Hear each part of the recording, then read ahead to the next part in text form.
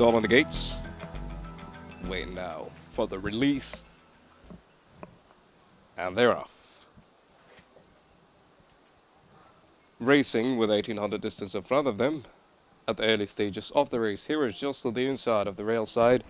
Until by Nomirus, who's now leading by 1 full length clear. At the outside, Salih Budlai settled in second. And here comes in third, H1436, who's now settled in third between horses. And from the outside on the far side, here comes As-Samawi, who is now drifting up the outside of the rail.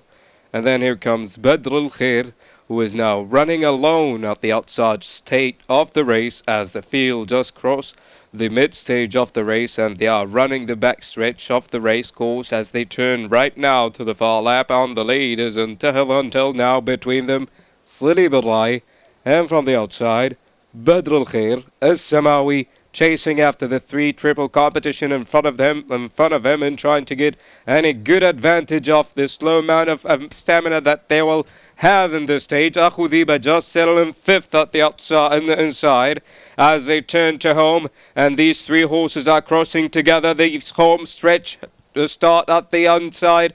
Until then between them is Salih Budlai, and until they all fades away and disappear off the leader. Ozun in front, Badr al-Khair as he now explode to the lead of the outside is Samawi as the horses all out of energy. And on the lead is Salih Budlai. On the leader right now is Badr al-Khair as he now cruising together to be in front. Is Samawi settling third, and until then Salih Budlai as on the lead.